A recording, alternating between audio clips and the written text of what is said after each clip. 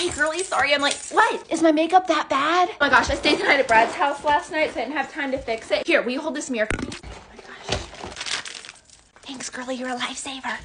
What? Mind your business. Stop looking over here and I won't be distracting you.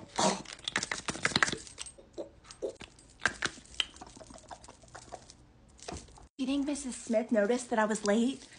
I hope not. I don't want detention again. Last time there was like 20 different guys there and they were all flirting with me.